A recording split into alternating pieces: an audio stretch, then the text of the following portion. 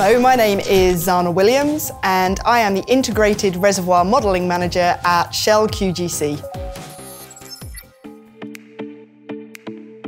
I'm a geologist who runs a team of geologists and reservoir engineers, and we're responsible for building three-dimensional reservoir models. Consider it a little bit like a Minecraft model, so we take all of the data, information, interpretation, and we try and build a three-dimensional view of the geology and the rocks underneath the ground.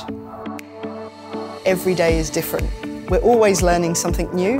We're always acquiring new data that really makes us challenge the interpretations and the assumptions that we've made about what's going on in the subsurface. Rocks are absolutely the storytellers for the Earth. Think of them as like old storybooks that basically we can read to tell us about the 4.5 billion years of history that the Earth has. There are three main rock types: igneous, sedimentary, and metamorphic.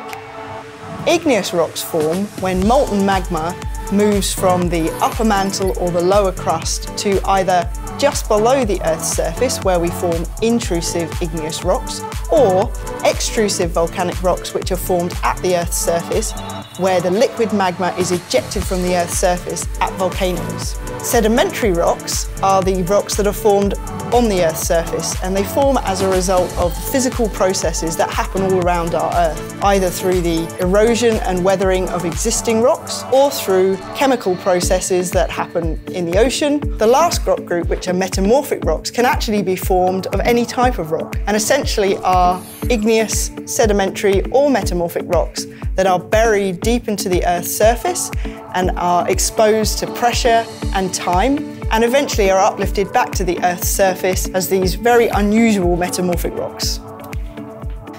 So now we're going to have a look at three different types of sedimentary rock.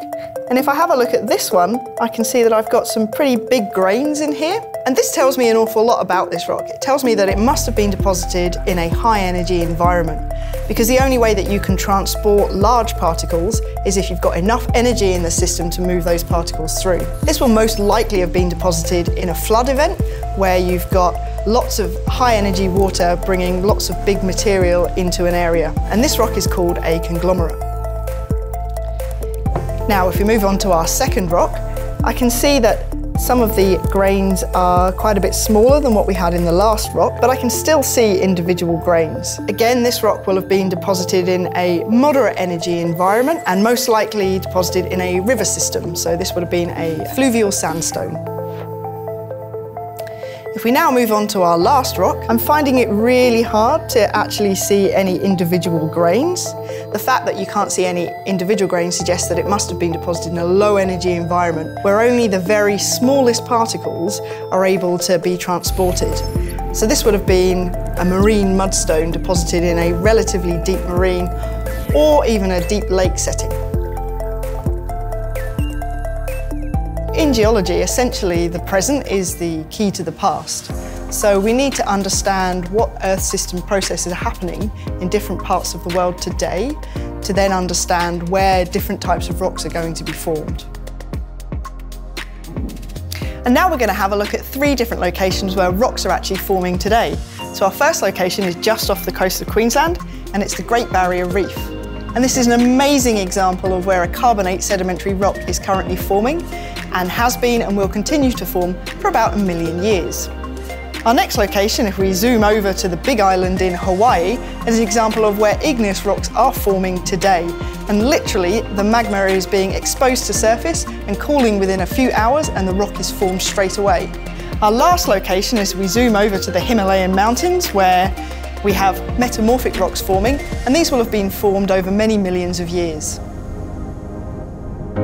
Growing up, I was always really interested in the natural world, always fascinated by mountains and rivers, and at high school I studied geography, and particularly physical geography. And in doing that, I really started to understand the role that the geology and the rocks play in the natural landscapes that we have in our natural environment. By studying the field of geology, I've had a whole world of options available to myself. So I've been able to work on some fantastic projects, share my love of geology with the broader community. I've been able to see the world through both studying and travelling and working and living abroad, and met some fantastic people. And I've made some real scientific discoveries that I've been able to share with the broader scientific community and proving that the UK's first meteorite impact crater exists. So if anybody's interested in progressing a career in geology, my advice would be to make sure that you study a range of science topics. Physical geography is always useful, and so is maths. If you study any of those subjects, that will set you up really well to going on and doing a degree in geology. So the main thing about a career in STEM essentially is that you're always asking questions about why, what's going on, what if, and really it's all about being curious, being interested and asking lots of questions.